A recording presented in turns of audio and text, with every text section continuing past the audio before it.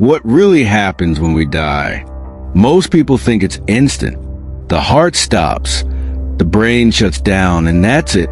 But what if the scariest part isn't death itself? What if it's what comes right after?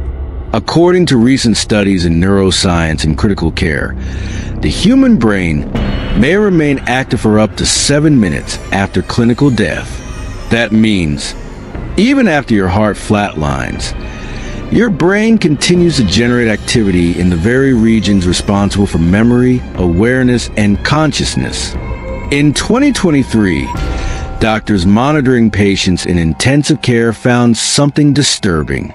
In a few cases where patients were declared dead, EEG monitors picked up a final burst of organized brain waves, not random static, but patterns similar to high-level thinking, decision-making, and even dreaming.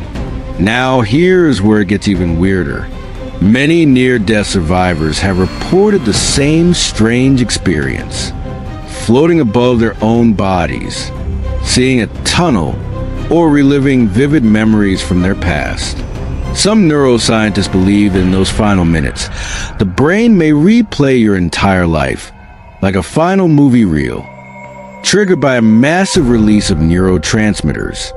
But others argue something else entirely, that these patterns aren't just biological, they're evidence of consciousness continuing, even after the body has stopped working.